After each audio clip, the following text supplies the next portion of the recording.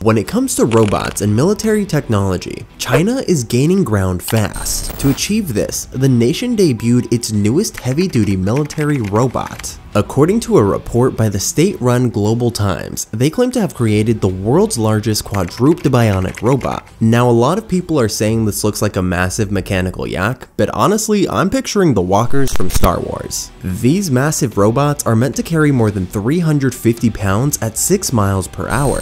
Once deployed, these are going to help with transporting equipment to soldiers stationed in far-off locations. These are also designed for reconnaissance operations in challenging situations. This means things like border regions and dangerous battle zones. The military robot may be armed and essentially used for ground-based drone warfare, according to an unnamed Chinese specialist. It is important to note that the expert specifically says that this is only if needed. People's Daily is a publication connected to the Chinese government, and they posted a video that shows the robot strolling along a deserted road. It's also seen climbing sandy hills in the desert. This is already extremely helpful since there's a lot of areas in the world that are inaccessible to ordinary vehicles. Recently, China unveiled its first home-built yak robot, which can carry 160 kilograms. The robot is capable of operating in a variety of weather and road conditions. The design is pretty familiar at this point. This is because the robot is designed similar to the Boston Dynamics Alpha Dog robot, and it's even more similar to the Boston Dynamics previously produced Big Dog, which is a different version of the Alpha Dog that can move 340 pounds at 4 miles per hour. This revolutionary robot yak from China can move diagonally, backward, and forward. According to state media, it can even dash and jump. It's looking like the country's military is planning to use it to transport supplies, such as food and ammunition, through deserts or mountain terrains where other vehicles usually have difficulty. What is alarming though is the possibility that the robot could be weaponized for reconnaissance operations. Moreover, China created the Geta, which is another four-legged robot that is significantly smaller and can aid in transporting supplies to far-off places.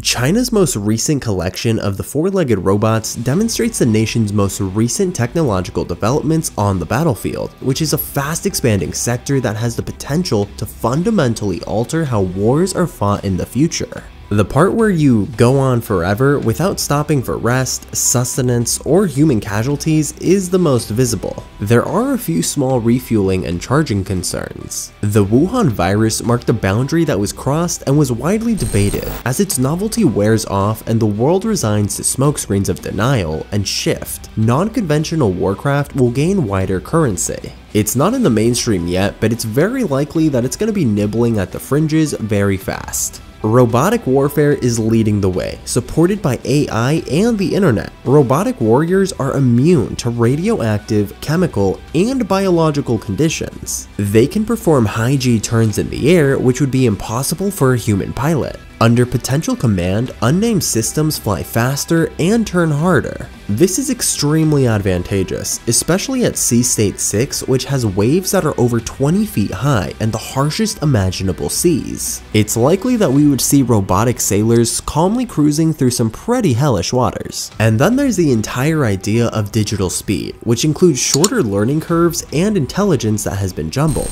All of this is incredibly scalable, adaptable, and resistant to subversion or honey traps. Robots that are usable, deployable, and disposable are now cheap thanks to technology. Robotic soldiers are impervious to anything from armies and battle cries to suicide bombers. The idea that humans are unique is one that I would like to accept, but honestly, as AIs and robots evolve more and more, I'm not so certain about this. Regardless of how exceptional or different you and I may be, all that exists between us is a collection of arranged atoms. Humans, along with our brains, are physical beings that abide by physical rules. Despite everything that makes us unique, and despite what we might like to think, from the perspective of creation, we are nothing special. Many of our decisions are not the result of clear or deductive thinking. In fact, many of our choices don't even stand up to reasoned analysis. AI is capable of effective reasoning and learning from experience. Maybe computers with a level of mental theory will exist in the future.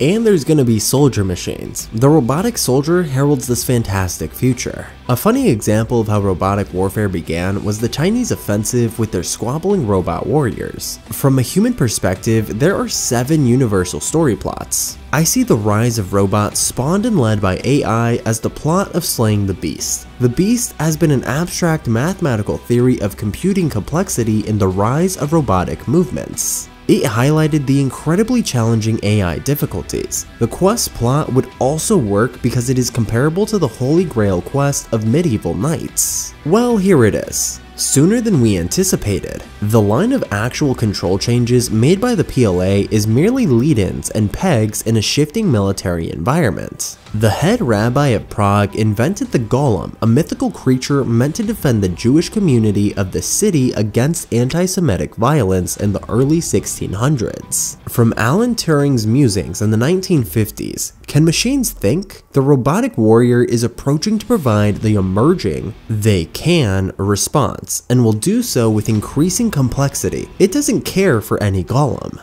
Our understanding of war has advanced far more quickly than we had anticipated. The smart, gallant, valiant flesh and blood soldier will yield flesh to smart material and smarter non-human soldiers. These non-human soldiers don't care for medals, badges, or mentions in dispatches, or for that matter, any honor codes of soldiers. Without quarters asked or given, the robotic soldier will epitomize the dehumanization of humanity and the ascendance of cold, hard robotic machines. This sounds like the apocalypse of the battlefield reality.